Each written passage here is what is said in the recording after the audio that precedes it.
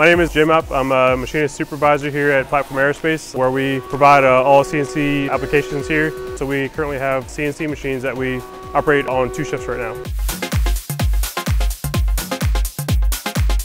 Our machines we have here are a VF2, which is a smaller machine, just a 3-axis. We have a ST30Y lathe with live tooling, which sets us apart from others in the area, which provides us, we can use mill tooling inside a lathe. We also have a VF9 that has a large travel, which is 84 by 40 inches, which sets us apart from other applications around here too.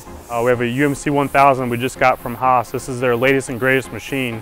It is a large volume, full 5-axis machine, and it's the biggest one they make it right now. It can machine a part that's 34 inches diameter by 28 inches tall. So for us, that's a pretty big deal compared to what we had before. So you can see here on the UMC 1000, our height is actually way higher than our typical machine that we would have here. So that's what actually allows us to be able to machine a much taller part in here than you can on a typical 5-axis machine. Also with this here, you can see our rotation in the B-axis. We can actually rotate 35 to 120 degrees total, which is pretty cool, I think. Also with this machine, we bought the upgraded option for the 1000K through coolant spindle. This is going to allow us to basically run these parts a little bit harder, but keep the coolant in there to keep chips out and also keep our tools cool so they can last a little bit longer and save us some time and money.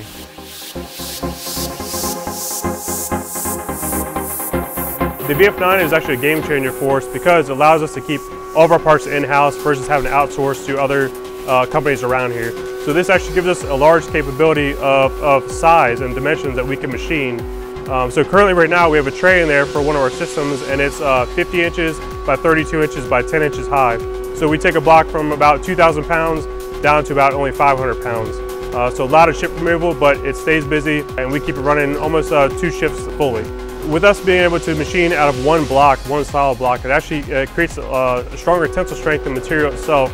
And also we can do everything at one time, one operation, versus having to split up in multiple pieces. So with this large part that we're machining on the VF9 now, we are actually able to save a lot of time with this by purchasing unique tooling for this application.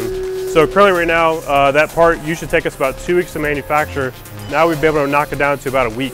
And really what's allowed us to do that is with custom tooling that we purchased, that's a 90-degree angle tool. So we're able to save from us having to flip a part from basically 5 setups down to 2 setups, and that's it.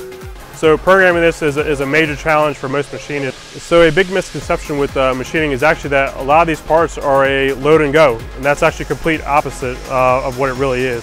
So these machines actually require us to take a lot of time and a lot of effort into programming. If we program something wrong, we're going to crash a part, cost us thousands of dollars and weeks of downtime. So with us, we try to do a lot of training and keep up on high standards on machining, and that way we can prevent those problems ahead of time. We don't want to cost us more money, or do we want to cost the customer more money either.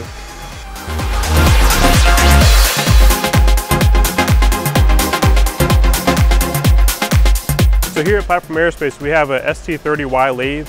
This is probably one of my favorite machines here. What set this apart is that we have live tooling that we can run on this lathe. And actually, so a good example I usually use when I walk customers around is to show them that this here, this is all one operation, one setup. So I can use the lathe, machine this all one setup, take my end milling tool from the mills and cut around here on the side, live tool, part it off, and I have one part, one setup, and I'm done.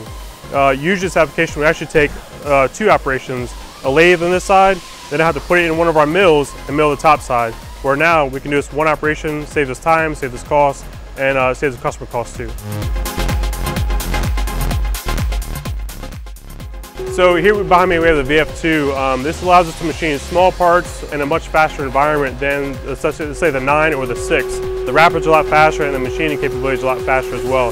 We're able to do little parts in a fast amount of time versus using a big machine with large capability. We don't have to do that. We can take this little machine and machine all these little baby parts. The VF2 excels at cutting speed, and spindle speed is a lot higher than all the bigger machines. Actually, that saves us time because we're able to run that machine faster and harder in a smaller capacity. So currently right now we're actually machining some handles in the VF2. This could usually be a COTS item for another system, but for us it has to be a custom-made part for us. So we use a lot of aerospace materials in this environment, and we have to rely on traceability, and that's why we have to basically manufacture this part ourselves. This is not something item you can buy right off the shelf. It's something that we manufacture custom for this door specifically. Here at Platform Aerospace, with all of our machines and especially our machinists, we work directly hand in hand with our aerospace engineers so that way we can make sure we meet all those requirements for the aerospace environment.